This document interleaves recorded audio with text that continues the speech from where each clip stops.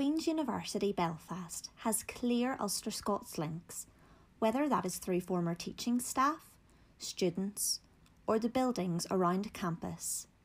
From pro-chancellors to some of the leading scientists of their time, Queen's Ulster Scots alumni is something to be exceptionally proud of.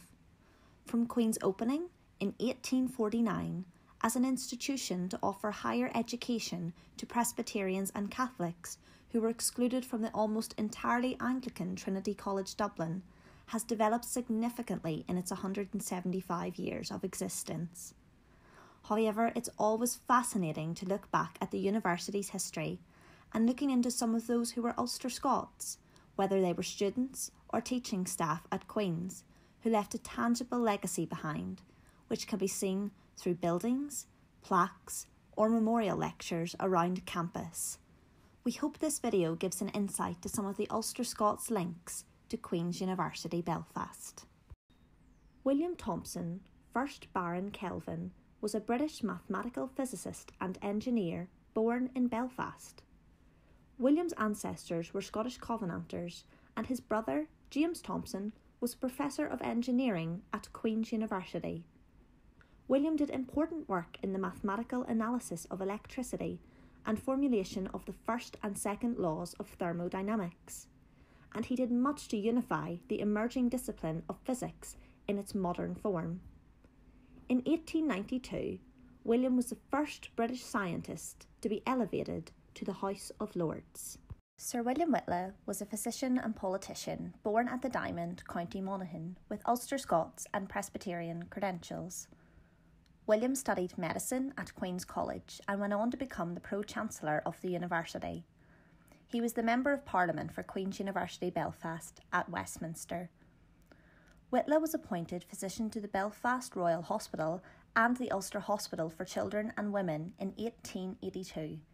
He held post at the Belfast Royal Hospital and in the Royal Victoria Hospital, of which it was the forerunner, until his retirement in 1918. Money bequeathed by Whitla was used to create an assembly hall at the university, as he had suggested. The Sir William Whitla Hall was opened in 1949.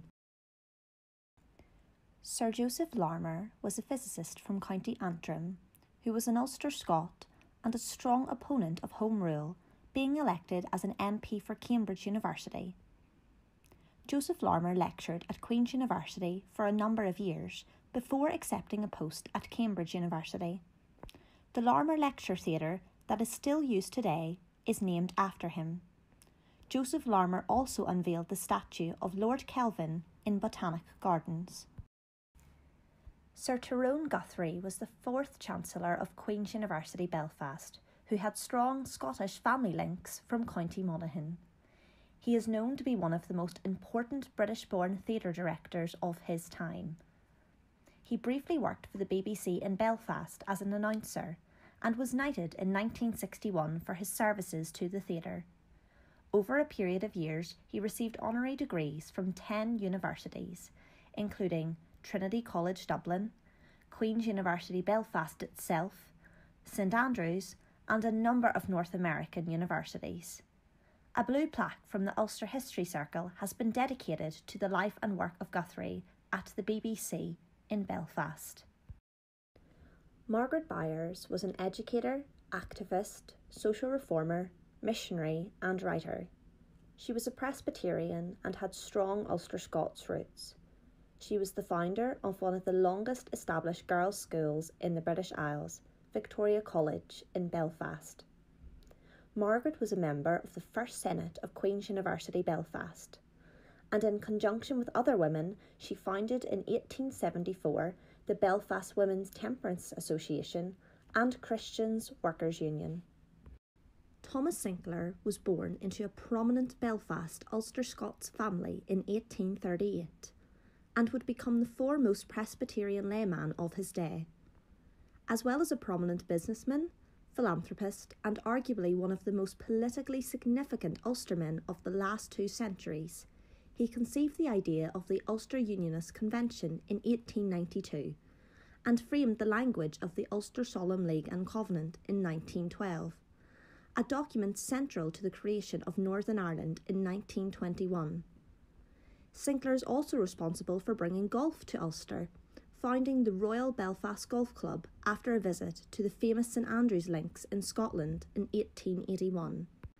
Thomas Sinclair proved himself as an outstanding scholar during his time at Queen's University, receiving the gold medal for mathematics along with his bachelor degree in 1856, and he was awarded further gold medals for English literature, logic and political economy, along with his masters in 1859.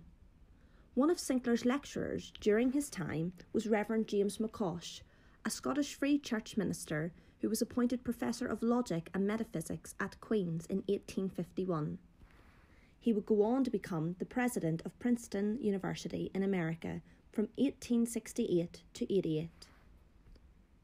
During his time at Queen's, Thomas Sinclair was one of the co-founders of the Students' Union, and throughout his life he remained closely involved in the affairs of the university.